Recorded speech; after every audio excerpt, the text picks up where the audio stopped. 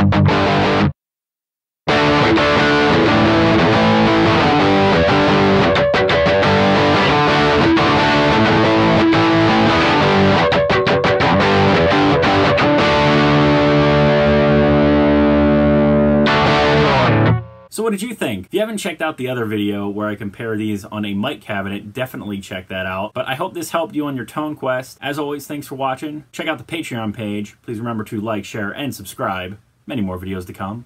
Don't miss one sub.